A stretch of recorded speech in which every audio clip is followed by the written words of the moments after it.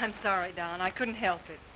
What did you mean by telling that woman that Peggy and her mother were coming down here? But, Don, I had to. You did not? Yes, I did.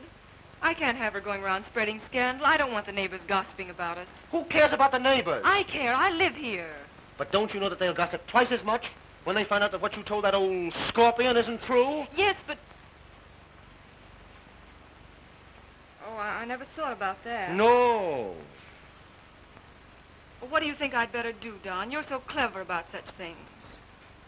Well, I'm afraid you're up against it. Yes?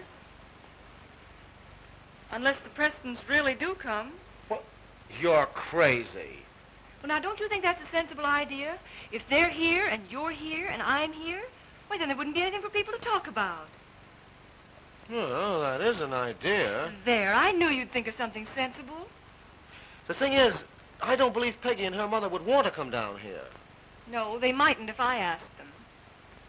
But I'm sure you could arrange it. Hmm? Oh, Don, I do hope you will. Then everything will be perfect. No talk, no scandal. And then I can slip away quietly to Reno. You'll do that?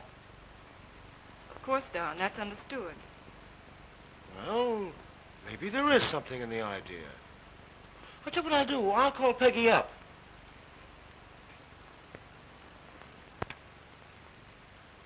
New York number, please. Yes, Plaza 37780.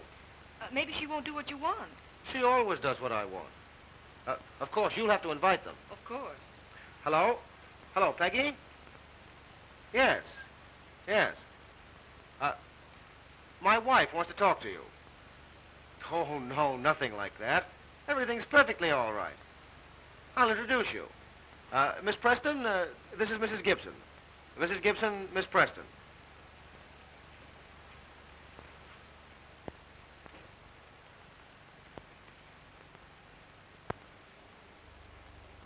How do you do, Miss Preston? Thank you. I'm delighted also. That's charming of you. I was wondering whether you and your mother would care to spend the weekend with us. Yes, I'm afraid it is rather necessary. You see, it seems to be the only way out of a awkward situation. Why, of course, I'd love to have you. You see, Don and I have a perfect understanding. And he suggested, well, he thought if you came down here, it would avoid a possible scandal, you know. Yes, scandal. You're sweet. I knew you'd appreciate my position.